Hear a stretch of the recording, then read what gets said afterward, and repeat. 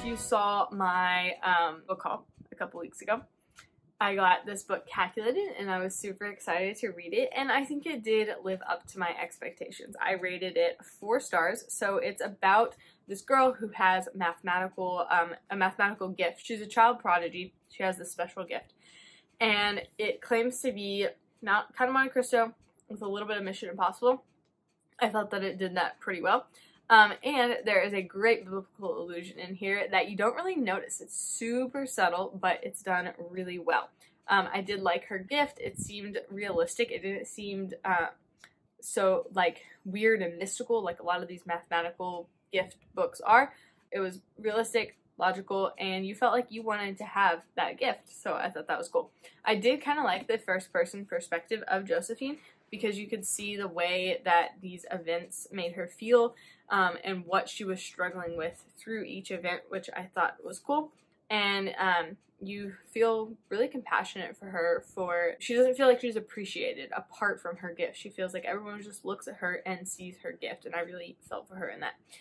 And then there is the main hero, Kai, and I thought he was great. He was funny, he was bold, he was honest, he was just a good friend. He saw past her just gift that she had and saw her as a person, as a friend. So he was really great.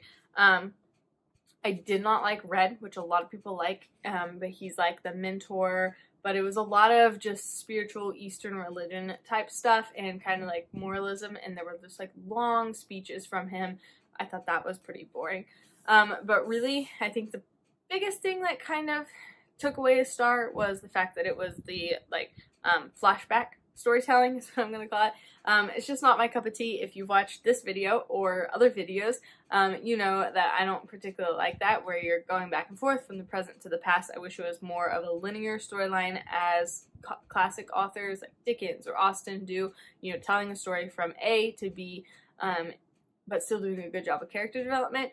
So I didn't particularly like that aspect of this.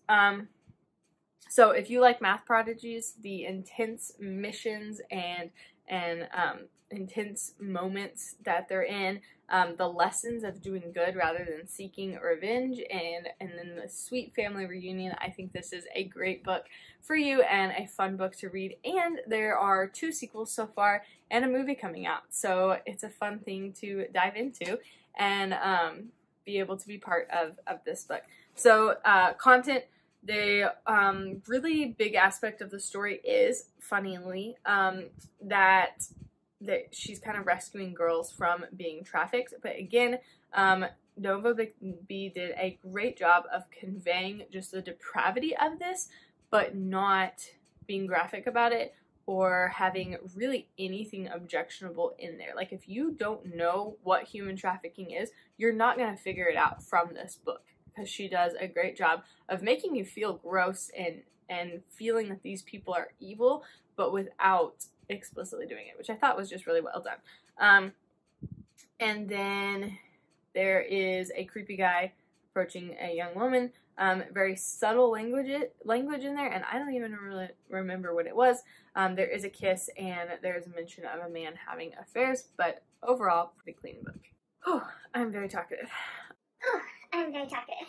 Okay, next book is The Mystery of History, Volume 1. I couldn't find the nicer copy that I had. I rated it 5 stars, so it's a history textbook. This was the one that was a lot of pages, and I read it over the last 9 months for my brother's history. I read a couple chapters aloud a week to them, and this goes from creation to the resurrection. If you're looking for a homeschool history curriculum spine, I guess, I would highly recommend this one. I've tried a lot. I like Story of the World. It has some good stuff in it that can be supplemented. I've tried Biblioplan and Tapestry of Grace and Streams of Civilization, but I just really like her perspective, and I agreed on a lot of the theology she had in here, and even some like the controversial parts of history. I appreciated her opinion and the viewpoint that she took on there. So I think I really enjoyed that. There are a lot of Bible stories in here, which I did tend to skip over those because we were already doing them like at the same time, either in Sunday school classes or in our family worship. But I loved putting all those stories into perspective and seeing what was going on around all those things and putting it into context. So I would highly recommend this book if you're looking for a history book. Then I finished 2 books for book studies this month. So Anxiety, Knowing God's Peace by Paul Tautges. I think I talked about this in another video, that Paul Tautges was my ACBC counseling supervisor, and he wrote this little 31-day devotional. And so it goes through, it's just a 2-page devotional, and it has a Bible verse, talks about anxiety, and then it has really, really good questions at the end. I gave this 5 stars. I don't particularly struggle with anxiety, but I personally found this super helpful just in the way he laid things out and the truth he brings out, that if you do have a moment that you're anxious, you can remember specific things from here, and I've used these things in my own thoughts and just having conversations with other people, just the truths that he brings out here. I went through it with a counselee. She found it very helpful, and I know other people who have struggled with anxiety really like this. So if you're looking for an anxiety book, I think for something short, manageable, that's not going to make you more anxious because you can just do 1 page a day, this is a great little resource that I would highly recommend. And he has further resources in the back if you want a bigger book. Then the other book study that I just finished was It's Not That Complicated, How to Relate to Guys in a Healthy, Sane, and Biblical Way. This is actually my 3rd time reading this book, and typically I don't read books that much, but I went through this as a book study with some young women in our church, and this I felt like was just the best book that I've read on this topic. And reading it for the 3rd time, again, I found so many things to be helpful to me just in thinking about guys as people, as brothers in Christ, and not having these romantic thoughts and daydreams and castle in the sky as soon as you meet them, how to just be a good friend. There's a lot of things in here that I've applied to my relationships with my brothers and even relationships with other women, just because it talks about how to just be a good Christian, fulfill those one another's, and have good conversations.